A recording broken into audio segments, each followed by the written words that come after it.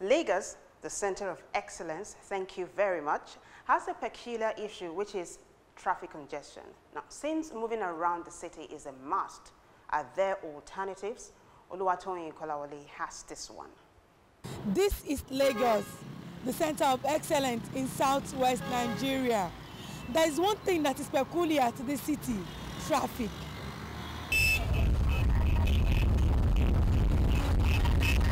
Many people dread living in Lagos because of the challenges associated with traffic congestion.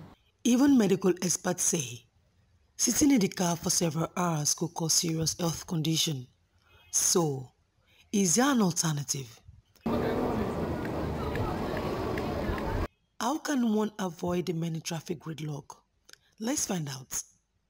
This is Ikorodu Ferry Terminal, one of the very few in Lagos.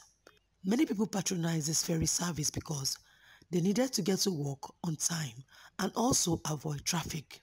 A little analysis of the traffic congestion will help you understand how serious Lagos traffic is and why it is necessary to use an alternative such as the waterways.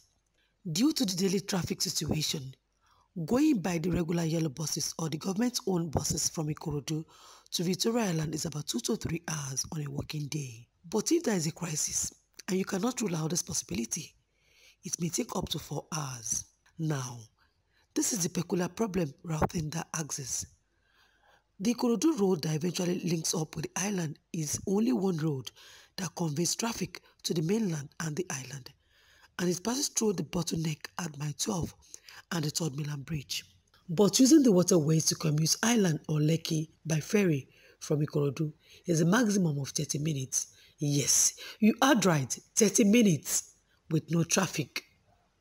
Mr. Ajala is a regular face at the terminal. He says this ferry service is a lifesaver. You can't compare the time it will take from Ikorodu by bus to compare to what is you have here. Because from here to VI, maximum you spend 30 minutes. And if you are going by a taxi, you can't spend less than 1.5 hours to 2 hours.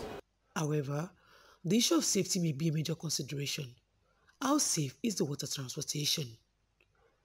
Perspective spoke with a marine engineer.